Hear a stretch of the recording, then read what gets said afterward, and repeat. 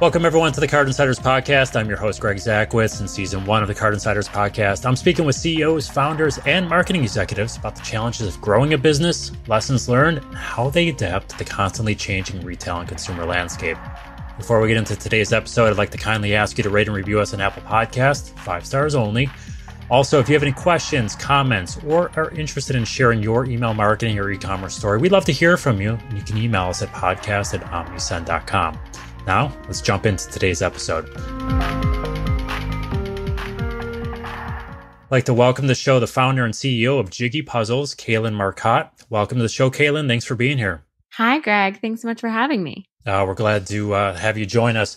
So, Kaylin, let's do a little bit of level setting here and just briefly tell the audience a little bit about who Jiggy Puzzles is, types of products you guys sell, how long you guys have been around, and a little bit of the backstory, if you would. Yeah, absolutely. So we are a brand new company. We just launched in November of 2019. And my background is in media and marketing. I previously was the first employee at a media startup here in New York called The Skim. And the idea for Jiggy really came from those days because, it was early startup working around the clock. And I started doing jigsaw puzzles as my form of meditation and stress relief and kind of nightly unwind. So I was doing them all the time, but all the ones out there that I could find were just really cheesy and outdated. And I wanted to reinvent the classic puzzle for a modern audience and support up and coming creatives while we did it. So Jiggy Puzzles feature art by emerging female artists. We curate and license the works of art. The artist gets a percentage of every sale. We reinvented the packaging, so the pieces come in a reusable glass jar. And because the idea is that it's real art that you're putting together piece by piece, each Jiggy comes with a tube of puzzle glue. So once you're done with the puzzle, you put it right on top. It dries clear and binds the pieces essentially as one art print. So again, we launched in November. So first year in business and certainly a wild ride thus far. Absolutely. Appreciate the backstory. So you're working at a startup, you're doing something as a stress relief hobby. How did you know the time was right to say, okay, let's just go all in. Let's quit the job. Let's start a business and just kind of go for it. Was there a tipping point or some pivotal moment that made you decide that, yep, now is the time to do it? It was kind of a slower build than that. I had been doing them for a couple years by the time I really decided to go all in on the business. So, I first fell in love with puzzles as my form of meditation. That was about 2015. And then I ended up staying at the Skim through 2017. So for a couple years, I was just kind of mulling it over, thinking about what kind of product I would want as a consumer and how I could improve on what was out there in the market. And then in that time, I also saw the rise of, the adult coloring books and other kind of DIY movements that I thought might indicate that there actually was a market for this. So I think it was a combination of just this idea stuck and I kept coming back to it and, I couldn't get it out of my own head. And then also just seeing some trends in kind of the crafts and DIY that made me confident that there actually could be a business to be built too. Very nice. And you mentioned that you're more than just, you're walking on the aisle of a Walmart or Target, you see $15, 1,000-piece puzzle to the side. Mm-hmm. You have more involved than just, like you said, old-fashioned kind of traditional jigsaw puzzle. Could you briefly describe who your typical customer is for us? Yeah, right now she is a woman in her mid-20s to mid-40s, living in a city and both looking for the wellness aspect of it and also the art and the decor. So, as our tagline is puzzles worth framing, and as I mentioned, each one comes with the puzzle glue. So we have seen really that behavior starting to take hold of keeping the puzzle, framing it, and using it as art. So right now it's a millennial woman in a city looking to unwind with the puzzle and then use it as art decor. And can you give us a little bit of an idea about a typical price point? I know you have different price points on the website, but what's a typical price point for one of your puzzles? Yeah, so our retail is between $40 to $50. It's, again, each puzzle, it's a puzzle itself. It comes with the reusable glass jar, the tube of puzzle glue, and then a percentage of each sale goes back to the artist directly. So we have two sizes of puzzles and a bunch of designs in each size. And yeah, they retail between 40 and 50. Very nice. And then there are other art puzzles in the market here. Certainly not a wide competition as you might get for a traditional jigsaw puzzle. But what separates you from your competitors? Like, why would a millennial woman choose to do business with you and not another puzzle company that is doing artwork? Yeah, I think a couple different angles. One is, our direct relationship with these artists. A lot of kind of the bigger puzzle companies just, have these endless libraries, not necessarily very curated or thoughtful, and not necessarily really empowering the artist or highlighting them. So we, story tell around who our artists are and what inspired their work in our emails and social media. And then again, a percentage of every sale actually supports them. And then I think, a customer who really cares about design and wants to appreciate that the products in their lives are thoughtfully crafted and really intentionally designed for them. So each component of our product and packaging is, very thoughtful, very presentable and giftable. We see a ton of gifting. So that's definitely a use case I think we have that a lot of the, other puzzle companies using that rectangular cardboard box and the plastic bag of pieces, doesn't necessarily lend itself to a beautiful gifting experience. And yeah, the presentation, we see people tagging us in their posts all the time, and really a product that you would want to display and are proud of it supporting female founder and female artists. Do you find that you mentioned storytelling as both the background to the business and also in your previous answer that as being an important part of who Jiggy Puzzles is? Do you find the storytelling to be more important for convincing or influencing consumers to make purchases? Or does the presentation aside that you just mentioned where you're getting tagged on social media because of the presentation of it, or do you find that to be more influential, or are they kind of synonymous with one another where you need one or the other? Tell us a little bit about the storytelling and the packaging side, if you could. Yeah, I think they definitely work together. And what I've seen is a lot of people, land on the site or see a photo or, read about it in a product roundup in a publication or press. And, their first hook is that presentation and packaging and design and branding. And maybe they convert just on that. Or again, they think it would be a great gift.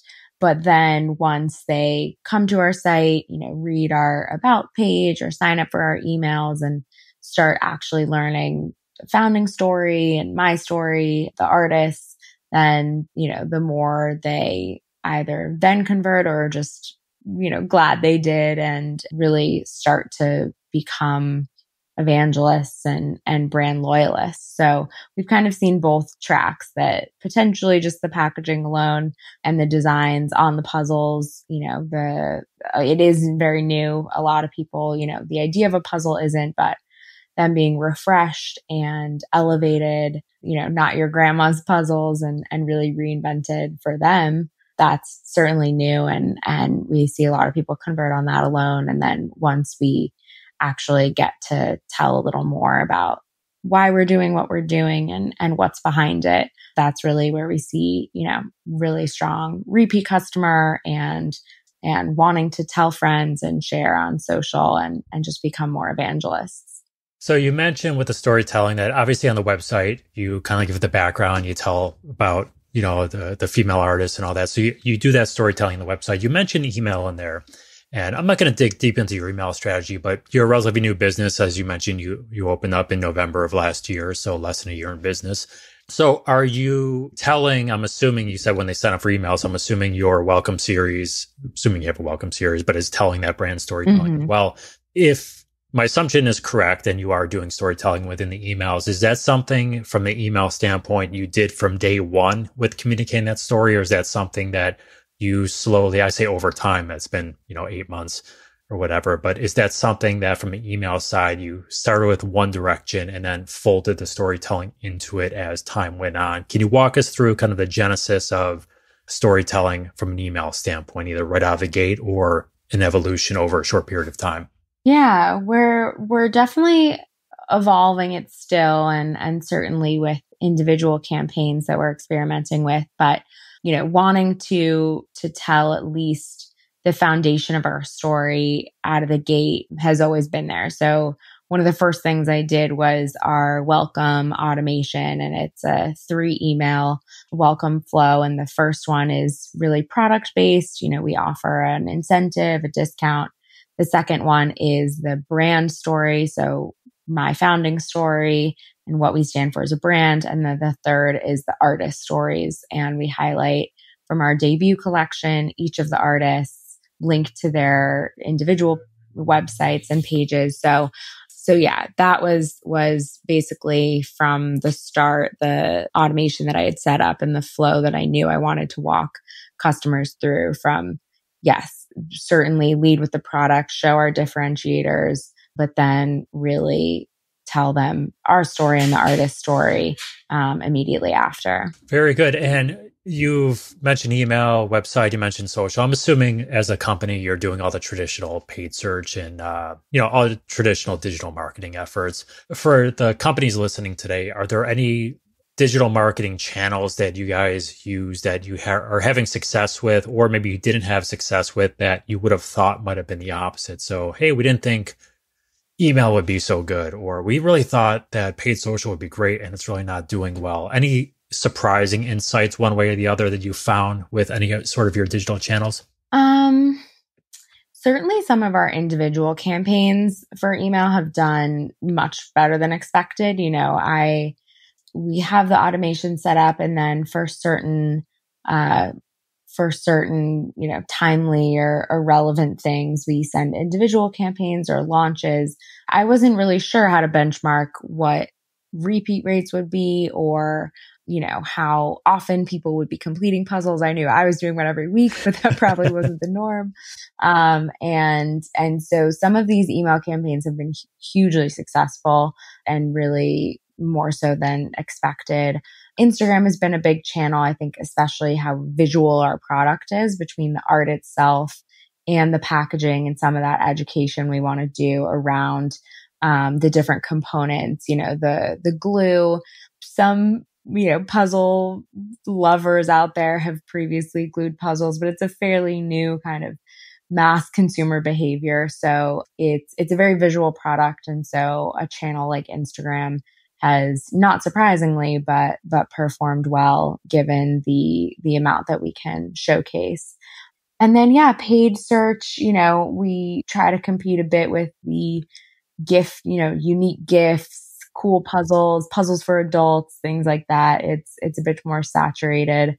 So it takes a little more, experimentation, but trying to hit that as well. So you can give away any metrics you want to. I'm not going to specifically ask you for metrics, but you said you weren't sure how to benchmark repeat purchase rates, but you also have a high gifting threshold that you mentioned before. Mm-hmm. This could be an anecdotal answer, and I'm okay with that. Have you found that for first purchases, the majority of first purchases are for the individual or are gifts? And then on the flip side, the repeat, do you find that the repeat is for the same purpose or the repeat is the inverted purpose? So for instance, I buy a gift first time, but then I come back because I like it so much that I buy it for myself, or vice versa. Do you have any sort of evidence one way or the other how those repeat purchases are swaying? Yeah, I think so far, just with our, limited history, 8 months worth of data, it has been fairly seasonal, especially when we first launched. And in December, I think the first purchases were a lot of gifting, and we saw a lot of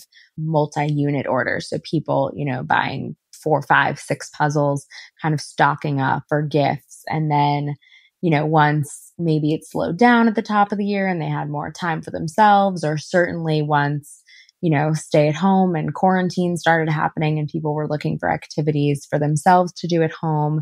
We saw a lot of those people who had previously gifted start to buy for themselves for an activity this spring. And then, I think one component is also that we release in these collections and it's a fairly small size. We launched with 6 SKUs. We just launched another 6. So we've had essentially 12 SKUs over the last 8 months. And so I do see that people, try one and then they pick whatever art that most resonates and then they finish that one. And puzzles are addicting. You do one and you're ready for another. So we do see people, coming back and picking another piece of art.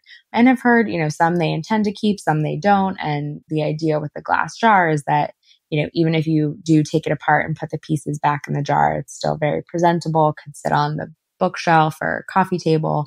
So we're definitely seeing a mix. I think just seasonality by virtue of when we launched in November, December, a lot of those first orders were as gifts. And then we were able to stay kind of top of mind with our social and email. And so when the time came that people were looking for activities themselves, we were there. Does the fact that you guys launched in Q4, traditionally a big gift giving season, does that help? Does that make marketing for you guys harder or easier, do you think, throughout the course of a year? Because a lot of those initial purchases might have been for gifts, which may not be the traditional course of action. Does it make it harder or easier for you guys to market, would you say?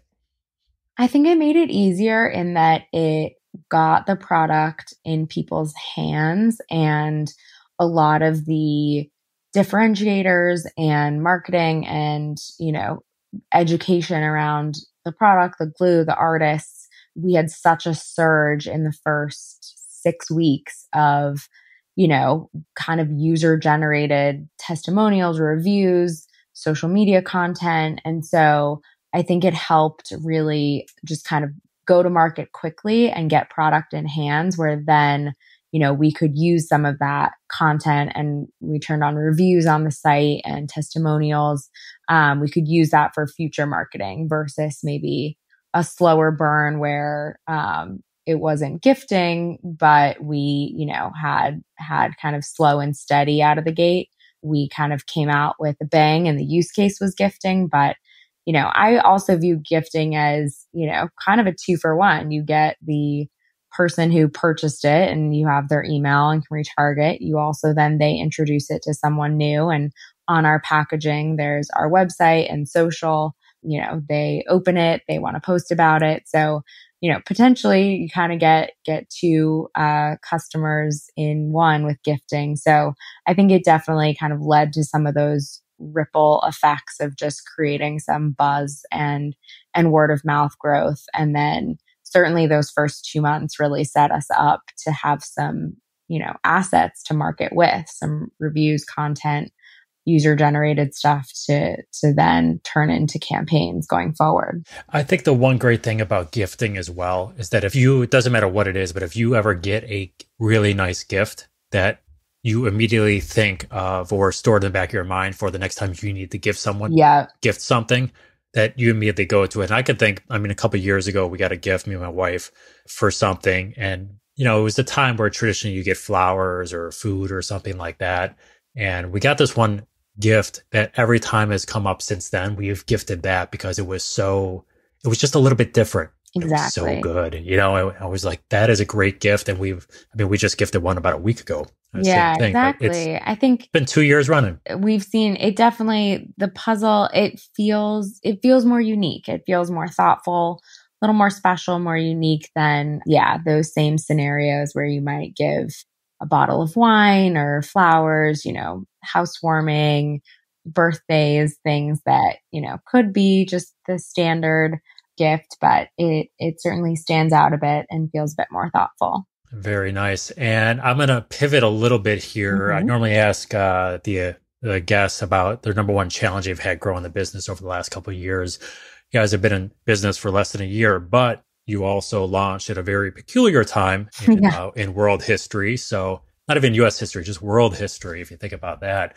So let's talk about the elephant in the room. You guys launched right as COVID was kind of creeping up, we really had no idea what the potential impact was quite yet. So when you began to see what was unfolding, what was going through your mind as a business owner, especially a new business owner? And are there any initial steps that you first took to help prepare yourself or protect yourself from, the worst case scenario?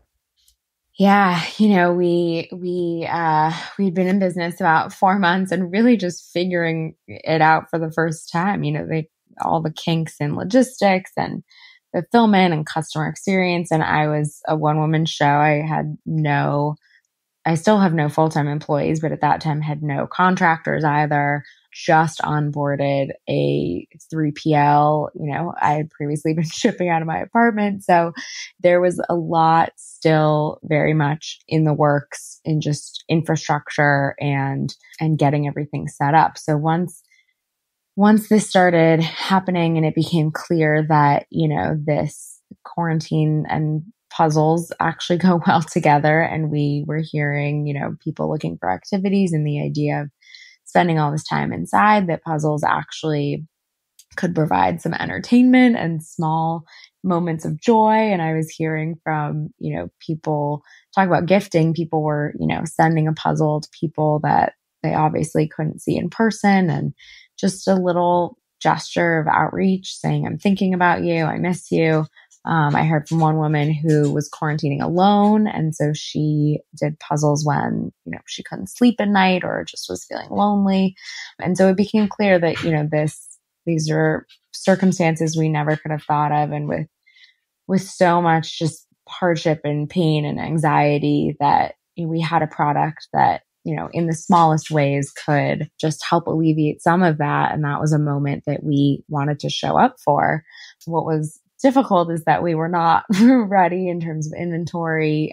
We quickly started selling out and rushed back into production. But, production takes a little while, and we weren't able to expedite things with everything else. Logistically, freight, all the supply chain challenges happening at the same time. So we actually came up with this campaign that I was really proud of. It was called our Originals. And, when we were selling out of puzzles and it was clear that puzzles were kind of going to be a hot item of this time, we were also hearing from our community of artists that they were left in a really tough spot. And, galleries and exhibits were canceled, and, commissions were drying up, and they didn't have a ton of ways to support themselves. So what we did is we got blank white puzzles made, so a different supply chain, and it was able to be done quickly.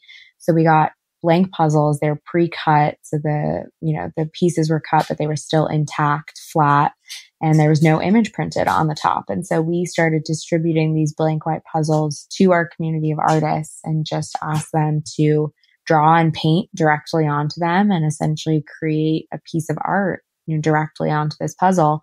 And so we started auctioning them. So we launched Originals in early May, and auctioned these puzzles as original art. And the artist got the proceeds. And then from our portion of the proceeds, we donated to COVID relief funds, one for artists and one for New York City, where we're based. So, there was really no predicting these circumstances. And once it started to happen and we were actually, growing from it, it became clear of, how do we do this responsibly and how do we have an impact? And, there was a bit of, I use the term survivor's guilt with a friend who also has a business who was doing well.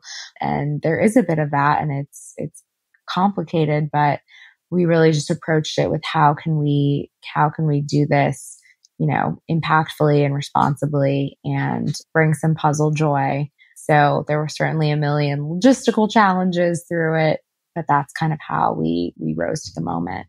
Very nice. And two follow-up questions here for you. One on logistics, and the other one is, when you were auctioning these off, do you know offhand what the highest selling puzzle was from a dollar amount? Yes, we sold a puzzle for $4,300. Get out. Yeah. That is unbelievable. Yeah. It was this, his name's Futura. He's kind of a legendary New York City graffiti artist. So while we normally only work with emerging female artists for this campaign, and because it was all fundraising, we included some New York City artists, and some were male. And he is in the 80s, he did subway art and street art and exhibited at, galleries with Basquiat and Haring. And he's just a legend. And he spray painted a puzzle for us. And there's a collector in Australia who had never had a chance to own an original. And there were hundreds and hundreds of bids, and he ended up winning it. Yeah, for over $4,000. Wow, that is awesome. So that was amazing. Most of them were kind of in the 300 to 500 range. Still a good number. Yeah. A good number. Yeah, very cool. The other question I had for you was around more the logistics side. So we are, halfway through the year, a little more than halfway through a year, but Q4 is rapidly approaching for us. Yeah. So in some fashion, has the struggles that you've had to go through with production and supply chain interruptions and things like that, has that helped you at all in planning for, one, a potential disruption moving forward, but also for just a busier time of year as Q4 ramps up? Has the challenges you've had before impacted or helped you at all? It's definitely just shifted kind of our preparation and kind of planning, not being as dependent on one supply chain, and kind of setting up some secondary ones and some backup plans, and really using this time. We launched our summer collection. It's actively selling now, but we are using this summer really to gear up. This is our first, full year in business. So the first real time that we have to plan for the holidays. Last year, it was kind of a mad dash to launch for November.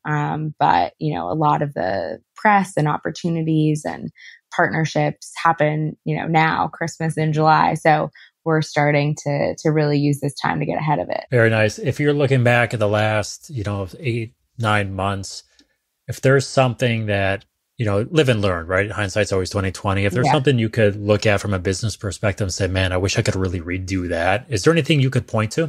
I mean, if I only knew, if someone, in February, I was doing our first trade show and talking to some exploring wholesale. And, if someone had told me, like, don't do any of this, you're going to sell out, forget wholesale, really double down on your relationship directly to consumers, be ready with inventory and logistics, I absolutely would have brought on help sooner. I brought on my first contractor to help with some operations and CX, but would have done that sooner, and just kind of, mentally, emotionally braced for a crazy few months.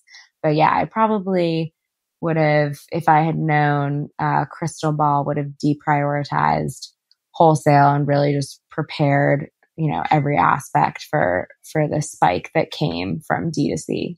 Do you have other business owners or executives in different areas that you rely on for either advice or help or anything like that?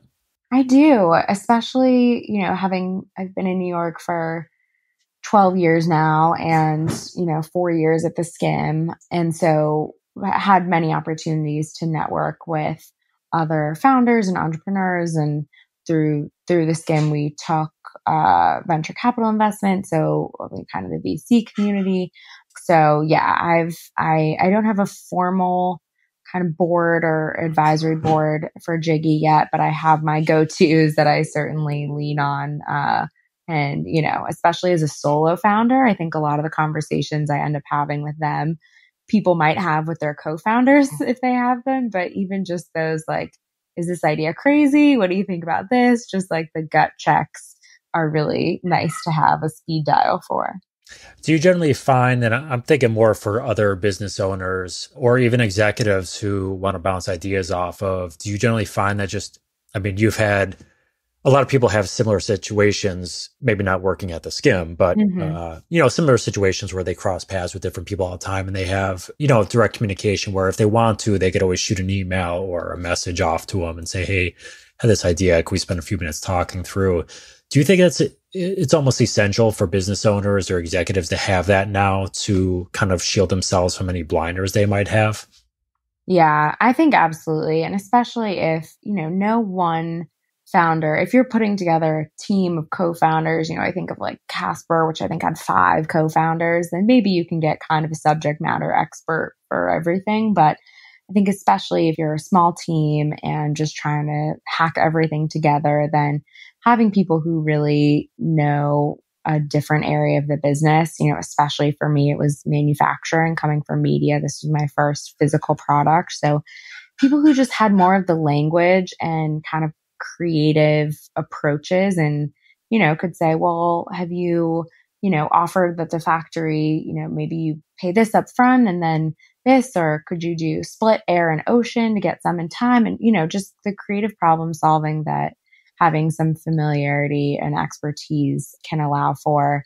I mean, that's been hugely helpful. And I don't think you necessarily need to have all of those relationships solidified before taking the leap and starting a business. But certainly as you go, utilizing LinkedIn and any kind of networking affinity groups that you can join and making sure that you can get to the right people when you need them. I think a lot of times people might not take the leap if they have an idea because there can always be one more thing, one more experience or resume builder or skill set you convince yourself you need before you start. And I would say, you're never going to be totally ready, but try to set yourself up to have that help when you do need it. Very nice. And the answer for this could be a slightly different answer to this question, but you're talking about relying on other people for advice and guidance and little practical tips and tricks. There's another with actually getting stuff done, right? There's always the to-do list. And you mentioned that, when you started, it was pretty much you running everything. So you've talked about implementing marketing emails and automated emails, but you're also doing social media and then paid search and paid social. So other, and this is a pretty common thing, but other retailers out there have limited team numbers or they're just kind of a one-person show.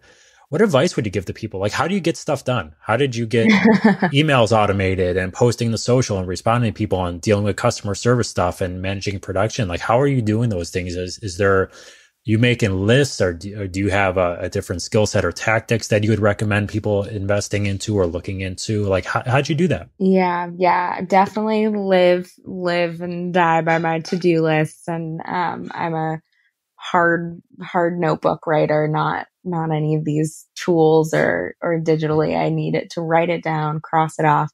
But also I think what I realized for myself, at least in the beginning, I was trying to do everything in a day, and that context switching was actually really difficult to, be deep in the weeds of production and comparing, quotes from freight forwarders and then, okay, time to post on Instagram. Let's come up with a witty caption. It was just too much context switching that was actually losing productivity. So I've gotten much better now about really time blocking. And, there are full days of going in the weeds on something. So if I know that it's not going to be the headspace I need to be in to, do a post or write an email or do some of the more content stuff, then, planning the week's worth out so that, it's not a daily thing, but getting ahead of that so that I can be more heads down. So I think just time blocking and understanding that there is shifts in that context switching that can be tricky if you're trying to just bounce between tasks all day. Yeah, absolutely. And I've always been really good with time management. I've got my own system that I use, and I'm slowly getting into more and more time blocking. So I feel how that can be beneficial for you because I'm getting into it myself right now. So very nice. I've got a couple kind of soft questions for you before we end, but just kind of, if we want to kind of encapsulate everything today, one parting piece of advice you'd leave the audience today, either looking to grow their business or find better ways to do things or improve their management experience, whatever it might be. What's that one piece of advice you would leave to the audience? The piece of advice I'm trying to take myself is, it's been said before, but just prioritization and focus. And the co-founders at the Skim got a piece of advice from one of their investors that they've actually passed along to me. And I think of it often. And the line was, your job as CEO is to continually be firing yourself. And I think really what it gets at is, of course, in the early days, you have to be doing everything. It just has to get done. But as you grow and as you start to build a team, really your job is to, identify the tasks, the areas that you should own and the ones that you shouldn't. And for the ones you shouldn't, find the best person, put them, in place and empower them to do so, get out of their way. And so your job, as the executive of the business is really to be firing yourself. So I think about that. And as we're growing and as, we are able to bring on some help, I'm continually thinking of, what are my strengths? What are my weaknesses? How do I really get out of my own way and Jiggy's way? And I think my worst fear would be that I would, my limitations would stunt the growth of the business. So constantly thinking of how, I can get the right people in place and then empower them to help Jiggy and get out of their way. Very nice. And if my boss is listening, she said, fire yourself, not others. Out there. Okay, Kaylin, just real quick before I let you go here. Some people read a lot of books, some do puzzles, some listen to podcasts, digest, quicker news stories, whatever it might be. I don't know which category you fall into, but what's your favorite or recently liked either business book, podcast, magazine, newsletter, website, whatever it might be? What would you say that would be? Yeah, I'm all about the newsletters. Ever since the Skim days, I've been signed up for a bunch of them. So now being, transitioning into this kind of D2C and retail world, I love like Lean Lux. I read that one every day, 2 p.m. This account Thing Testing, that's just trying all these new brands. So that helps me kind of plug into this world and stay atop that. And then I'm a big audiobooker. So that's actually how oftentimes, if I really need to meditate, I'll just puzzle alone in silence. But often I put on an audiobook and make some tea, and that's kind of my ritual. So the last one I listened to was Shoe Dog by Phil Knight. So I puzzled and listened to the audiobook of Shoe Dog, and I loved his story. Awesome. Lean Lux, 2 p.m. or Retail Brew? Which one are you choosing? Which one am I choosing? I'll go with Lean Lux. Okay, very good. This was on LinkedIn a couple of days ago, and I was following the thread, and I was like, oh, interesting. Yeah. So very good. And final question for you. Well, that's a lie, but pretty much to the end. One meal for the rest of your life. What meal are you choosing? Ooh. So I would probably go with people. I have a very polarized order because my weakness is French fries, but then I also try to be healthy. So my favorite healthy is like a good Greek salad with like cucumber, tomato, Kalamata olives, feta cheese, and then a side of like truffle Parmesan fries. Very good. That works. You're balancing the world there. So very good. Kaylin, any questions for me today? No, thank you so much, Greg. All right. Well, we'll have info in the show notes, episode description of how to contact you. If someone wants to reach out, how about verbally give the URL for the company, if best way to contact you if they want to, whatever contact info you want to give away, feel free to do that. Yeah. We are Jiggy Puzzles across everything. So jiggypuzzles.com, social, all our handles are at Jiggy Puzzles, and then just hi at jiggypuzzles.com is our inbox. Excellent. Thank you so much. Kaylin Marcotte, everyone, founder and CEO of Jiggy Puzzles. Kaylin, thank you for your time. And to everyone listening, thank you for yours.